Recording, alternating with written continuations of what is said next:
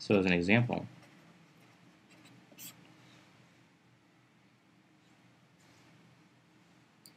imagine that r of t, the position vector,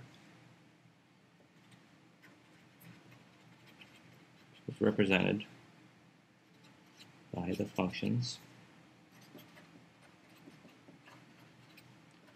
x of t is equal to 1 meter per second to the fourth times t to the fourth minus 3 meters per second t. And y of t is equal to 1 meters per second squared t squared plus 5 meters.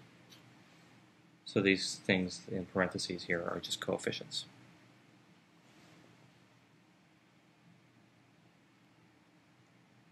And notice that the quantity for r will come out in meters.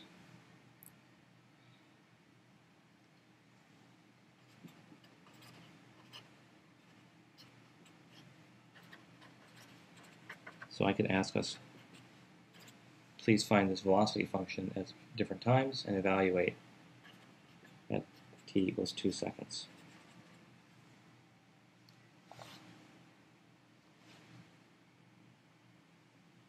To do so, I have to remember that the velocity is a function of time.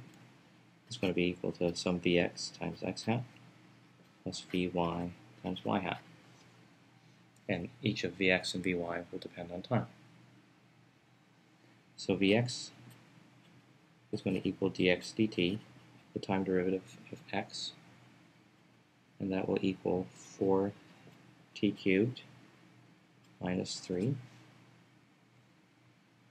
I'm ignoring the units, but remember what they are.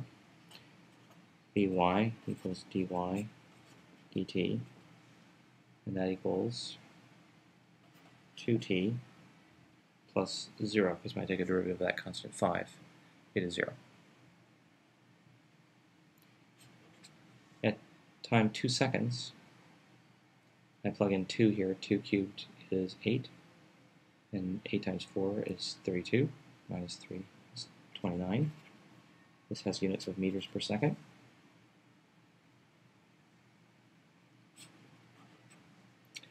And Vy, when I plug in 2 seconds, has the value of 4 meters per second.